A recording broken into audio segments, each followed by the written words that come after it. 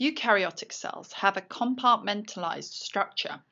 As well as being surrounded by a plasma membrane which controls what enters and exits the cell, they also have cytoplasm, which is the fluid in which chemical reactions take place inside. But the compartmentalization comes with all of the other organelles, the majority of which are membrane bound. The only exception to this would be the ribosomes, which are 80S ribosomes as opposed to the 70S that you would find in prokaryotic cells.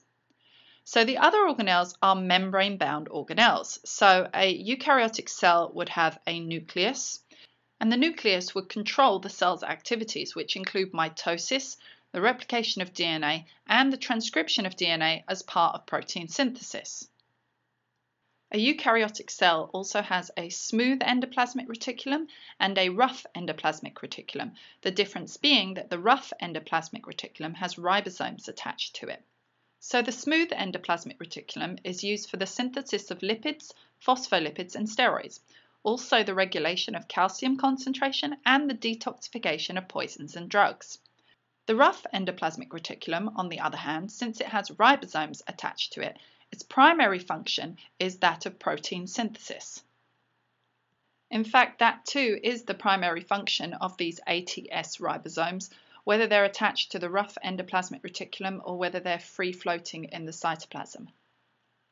The mitochondria you see here are the site of respiration, and the Golgi apparatus is used for modifying, sorting, and packaging macromolecules for cell secretion or for use in the cell. Cell secretion of these macromolecules would be by exocytosis. Finally, lysosomes are also found, which are also membrane-bound organelles. These contain hydrolyzing enzymes that will break down waste material and cellular debris. Now, if this were a plant cell, in addition, we would see a plant cell wall made of cellulose, and we would also see another membrane-bound organelle called a chloroplast, and this is the site of photosynthesis. So these would only be found in a plant cell. You'd also see a large vacuole. Focus on the fact that it's a large vacuole because in animal cells you would find only small vacuoles. So in conclusion, eukaryotic cells have a compartmentalized structure because they contain membrane-bound organelles.